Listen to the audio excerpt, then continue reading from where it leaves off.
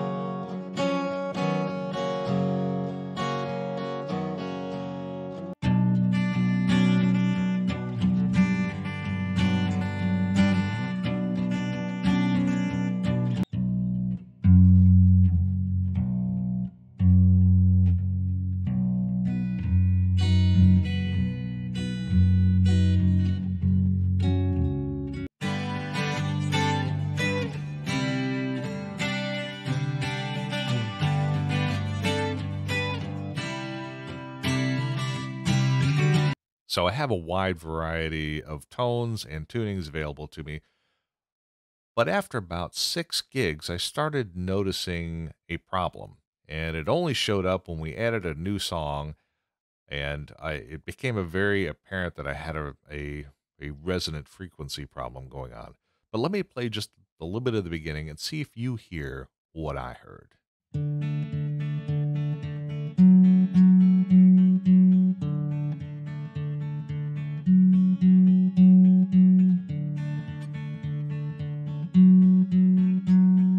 It's not immediately obvious, but when I move from the D string to the G flat note just booms out there. Now it becomes more apparent if I just play the notes. I'm going to go up my A string, I'm going to do an octave worth of notes, and just listen to the relative volume of the notes, and you'll hear what happens.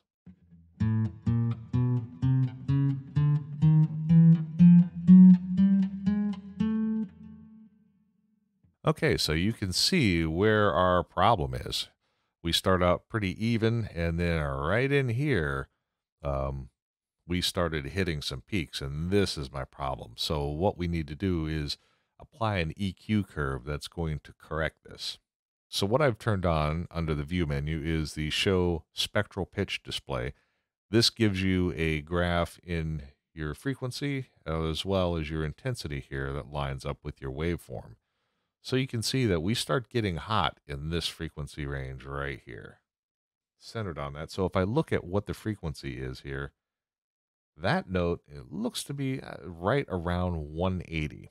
So we know our frequency is going to be 180, but how wide of a Q and how much do we need to cut it to get to where we want it to be? What I did inside of Adobe Audition is I used our effects rack, and I'm going to add in a parametric EQ filter, parametric equalizer, And we're going to flatten this guy out. So we know we're dealing with 180. And we know we need to cut it a certain amount. So I'm going to turn off our spectral view now. And let's take a look at the preview. So we'll turn off spectral pitch display. Now we're going to turn on preview editor. Now what preview editor does is it shows you a visual representation of whatever you've added into the effects rack. Now right now we have an EQ in the effects rack, but it's really not doing anything yet. So I see the same waveform on the bottom. So if I want to go ahead and cut this, let's drop it minus 3 dB. And we see we're making a difference here. All right, we saw that this dropped out. And if I were to disable that, you'd see, okay, so it's still quite a bit accentuated. Let's go minus 6.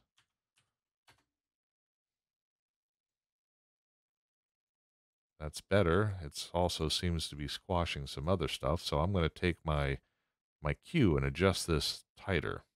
So this is really just a trial and error process. I'm going to, let's make this Q4. We'll take this in and out. That's looking much better. Now you notice what I'm looking for is I'm adjusting the Q. I want to have this EQ only affect these accentuated notes and not really impact things further up or down.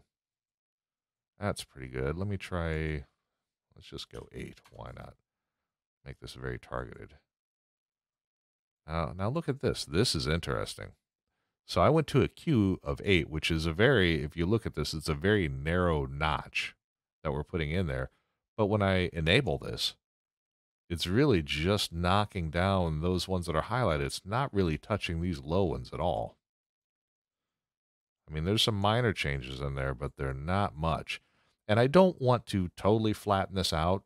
Some of the resonances built into acoustic models are intentional. They're intended to mimic the body and microphone used in the model, so you don't want to kill that completely.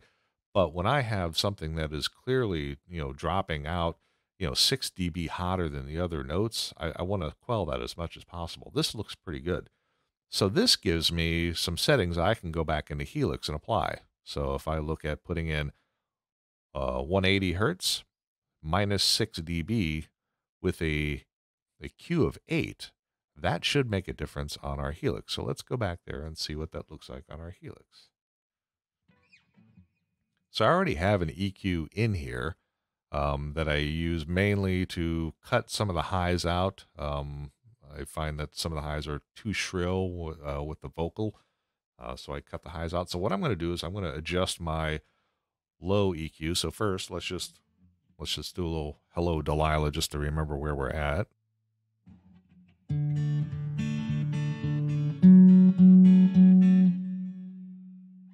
Okay, so let's go ahead and make this guy 180.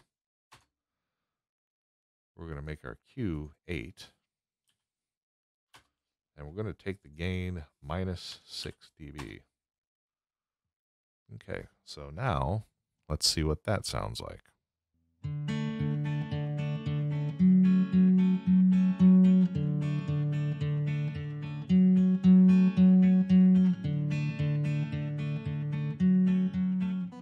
Let me turn the EQ off now and see what that sounds like.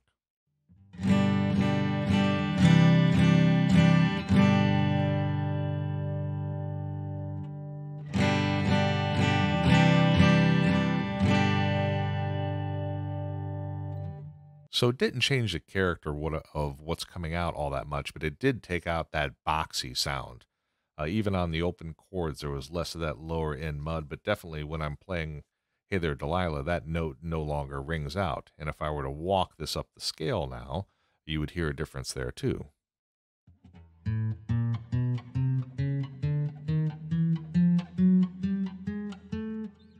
So we definitely still have some peaks there, but it is not nearly as pronounced as it was before, and that's acceptable to me. That still gives the character of the acoustic model that we're using without squashing it too much, doesn't make the rest of the guitar sound artificial. We had our first gig with this, and it sounds a million times better in a live environment. Definitely all that boominess that we were getting on those certain notes is gone now. So now I have a good sounding instrument that's very even across the playing range. Anyway, I hope that helps you. Have a great day.